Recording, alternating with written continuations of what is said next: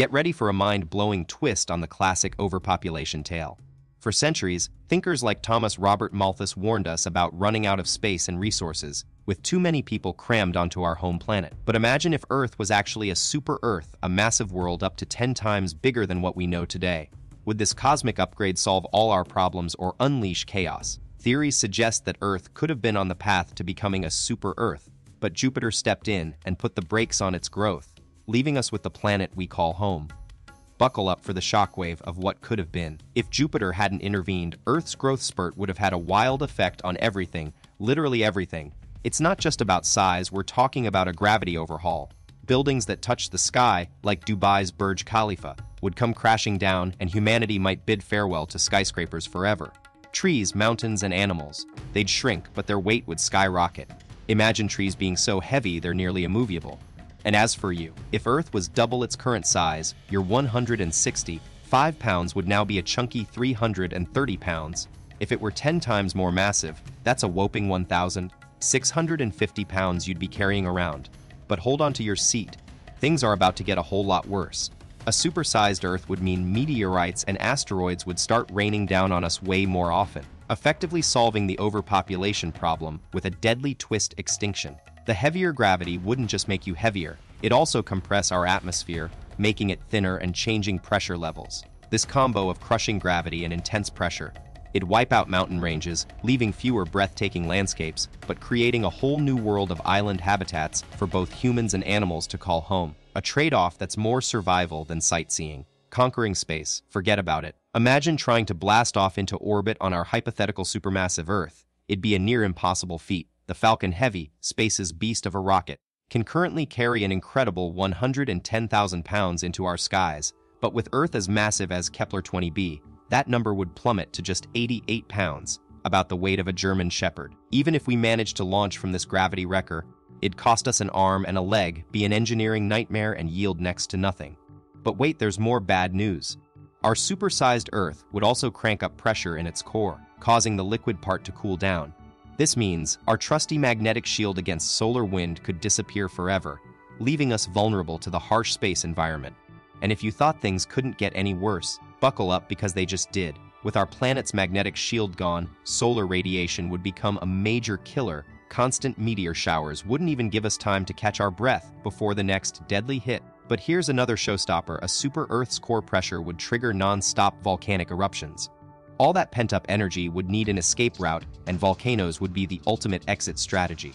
Problem is, with these eruptions happening left and right, it'd be near impossible to live anywhere near them. Talk about a recipe for disaster. And don't even get me started on the climate chaos they'd unleash, making this planet basically uninhabitable. Fasten your seatbelts, because we're about to take this doomsday scenario to the next level. Imagine an atmosphere that's off the charts. Way hotter than Greta Thunberg's worst nightmares. But here's the thing: volcanic smog would block sunlight, casting our world in a perpetual gloom and freezing everything solid. It's a nightmare scenario where all life would literally be put on ice.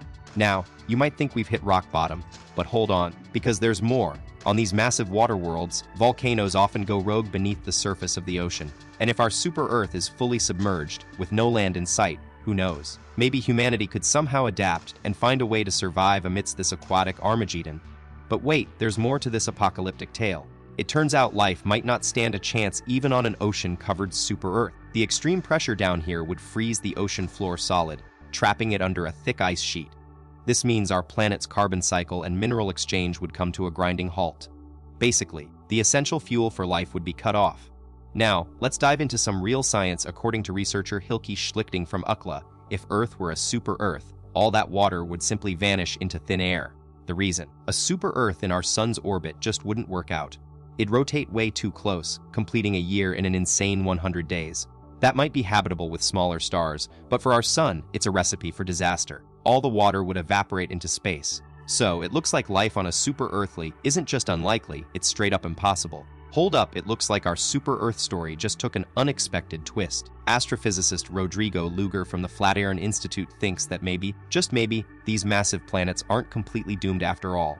According to his theory, super-Earths could form from chunks of ice that eventually melt as they get closer to their star, creating a planet-wide ocean. Whoa, talk about an aquatic utopia. It's also worth noting that these icy worlds might be the most common type out there. We've already spotted over 4,000 exoplanets with the Kepler Space Telescope, and about 30% of them are super-Earths. So, if you're on the hunt for a new home, it looks like focusing on these aquatic giants could be your best bet. Let's get real for a second. The other 70% of exoplanets out there are mostly gas giants, and who wants to live on a planet that's basically just a giant ball of air? Not me. Super-Earths, with their increased gravity, might be our best bet for finding a cozy new home. But every time scientists announce a new super-Earth discovery, the hype train rolls in, and headlines scream about finally finding extraterrestrial life. Spoiler alert, it's rarely that simple. While some planets get all the attention, like Proxima Centauri b, let's be real, it's not actually a super-Earth. Scientists are still holding out hope for this one, but we'll see what the future holds. So what's the latest on Proxima Centauri b? Unfortunately, that flash of activity on its star basically wiped out any chance of life there. Back to square one. But don't worry, scientists haven't given up. They've got another super-Earth in their sights, GJ3F70. This one's a real contender, located just 31 light-years from our own planet. It's a biggie too, with 6 times the mass of Earth and twice its size. GJ3570 zooms around its star in just 5.7 days. That's seriously fast. And here's the thing, it's about 5 times closer to its star than we are to the sun. That means it must be scorching hot, making it a bit of an extreme environment for any potential life. Still, it's definitely worth keeping an eye on. Let's dive deeper into GJ3570 WA. This super-Earth is actually pretty special because its tiny, chilly star means its habitable zone is super close in. That raises the possibility of liquid water on the planet, which is huge for life. Diana Kosakowski from the Max Planck Institute for Astronomy is already planning to search for more signs of life. And guess what? There's another super-Earth just 39 light-years away, GJ188. Now, this one's a real oddball because it's tidally locked, meaning it always shows the same face to its star, kind of like our moon does with Earth. This tidally locked situation makes it tough for life to emerge since a magnetic field is essential, and that just can't form on this planet. G37D is the real MVP because it's not tidally locked to its star, giving it a way better shot at hosting life. Now, let's talk about GG29A. This superstar is only 19 light-years away and packs quite an orbit around 2 stars. Yes, you heard that right, 2 stars. One's a brown dwarf and the other's a red dwarf.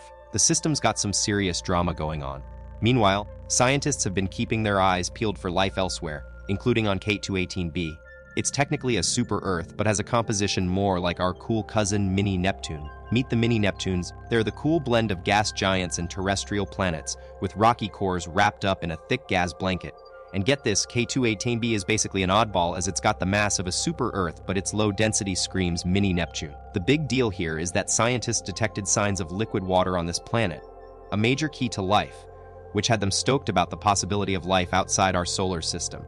But guess what? Life didn't pop up on some far-off super-Earth. It was right here, back on good old Earth. So we've been talking about super-Earths. But here's the thing, our tiny Earth actually has some major perks compared to those big planets. Imagine living on a super-Earth with super strong gravity though. Would you trade in your normal life for that? Let us know in the comments. If you're enjoying the video, hit that thumbs up button and consider subscribing to our channel for more mind-blowing content. And don't miss out, tap that notification